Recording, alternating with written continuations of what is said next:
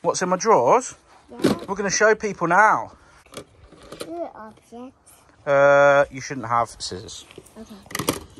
Right, inside, go. Okay. No toddlers were hurt in the inspection of the box. The scissors were taken off him immediately. Please don't report me to social services. Anyway, let's go and have a look in the box. Roll the titles.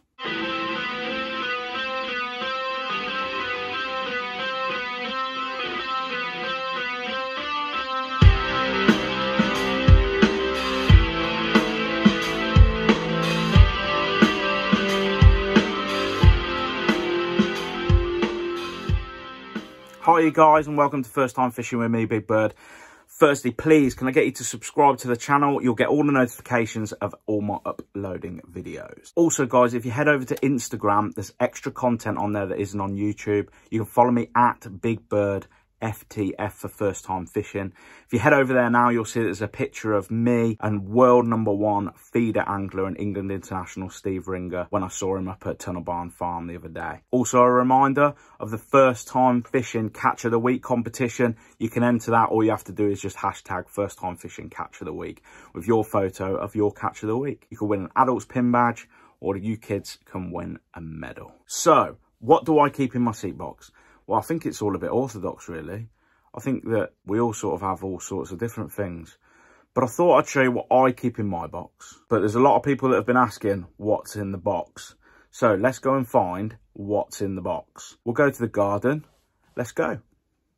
So, guys, you join me in the garden. I've got my box outside. I don't know what you're going to make of it, to be honest, because I just put the stuff that I think I need in there. I don't have any set pattern or anything like that. And I think everybody's box is different depending on, you know, how you fish, your style of fishing. So let's take a look. So guys, trying to make myself comfy down here. This is my box. It's a Matrix XR36 Pro. And I have 2 drawers. I'm quite a big chap, and I find that having the 2 drawers raises my seat box slightly and stops any of that backache and stuff. Obviously, when you're setting up your seat box, I have got another video on that. Always make sure that your spirit levels are lining up, because that will save you back in a 5-hour match. Let's have a look in these drawers first of all. So, top one. So first of all, I've got these 2 sections just here. Pair of scissors, a spare pair of scissors, a hook tie. Everybody needs a hook tie. A floating Preston disgorger. A Ringer's disgorger. I find this one's slightly easier to get down the fish's throat because it slims down. So that one's good. And my 30-gram Guru plummet. All right, which is my go-to really. Not a lot of people like a, oh, where's it gone? Anyway, let's try again. Not many people like a really heavy plummet, but I find this one really helps me to find whether I'm on a bit of clay on the bottom, whether I'm on some gravel. Really helps. Polaroid sunglasses. These ones are Sun Gods. If you go onto the Sun God website, these are absolutely stunning. They're around about 50, 60 quid, I think. But you can choose your lenses, choose your frames, but the polarization on them is unbelievable. It's almost like you can see the fish through the water. So they're good. That's just a spare top kit end piece just to keep the elastic and my rigging in place. I only think that's in there just because probably one fell off. Spare winder.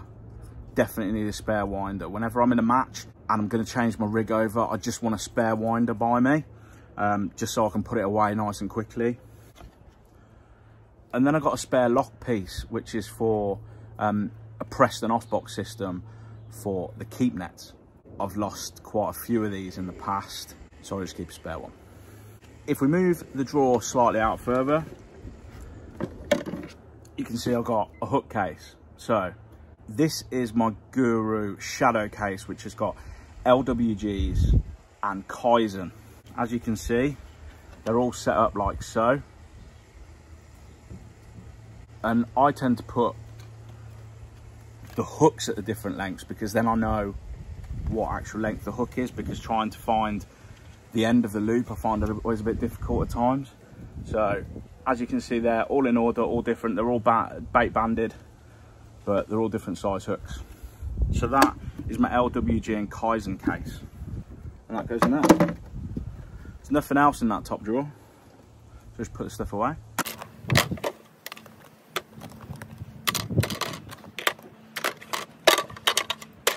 Now, second drawer. First of all, QM1 hook case. As you can see, different sizes, different line tension, bait bands, speed stops. So that's my QM1s. And then this one's my MWG case, all right? MWG. And again, bait bands, speed stops, bayonets, all different sizes, 18, 16, 14, 12s. So they live in there. As we move it out a bit further, punches. These are the Matrix ones, and they're metal on the end, and I find that they don't erode. And it's very easy to punch your luncheon meat, your bread. This is the 10mm. Easy to punch out. So I'll keep my punches in there. Size 8 Stots. I don't keep any other shots in my box. I find that any float that's a 0.2 gram or above, you can always manage to get it sitting right using a size 8. And if not, I just use my teeth and bite a little bit of the shot off. But the 8s are my go-tos. 8s and 6s tend to be the really only ones that I tend to use, because I always tend to fish a bit heavier than lighter. This side, this is the Avid retractor kit. So it's all magnetic, but each individual one is a tool. So this one's for putting my hook into a PVA bag. This one's a drill. So this one helps if I'm putting anything onto a bait band, but I'm putting the bait band through the bait. So I'll send this through the bait, and there is the tiniest little hook just on the end, and that's able to pull the bait band through. So that's really useful. But that's my Avid retractor kit. That always stays in there. And then in this side as well, I've got these. These are the Preston rubber rings. So I place these around my top kit sections, and I'm able to just loop my hook through here in a match, and it just keeps it all tidy. It means that you're not hooking onto anything else. It saves your top kit pole. You don't have to put your hook around your actual top kit and get any damage on it. So these are brilliant, and these are my spares. And then if I move the drawer out, all of this kit just here is if I get a break. So if my line breaks, if my elastic breaks, if I lose my Dacron, it's all here. I only have one line in here. It's a 7-pound line. It can be a bit heavy if I'm fishing F1s, etc. But for some of the places that I fish, it can be a bit light. You know, if we're going for carp in the margins or something like that. But it's 7-pound N-gauge line. I have size medium Dacron connectors, puller bungs to reset my elastic, and I only have one type of elastic in my box, and it's a 12 to 14, because you should be able to land anything really on commercials with a 12 to 14. Little roach and stuff, there's a possibility that they'll bounce off, so it's not really good for sort of river fishing or something like that.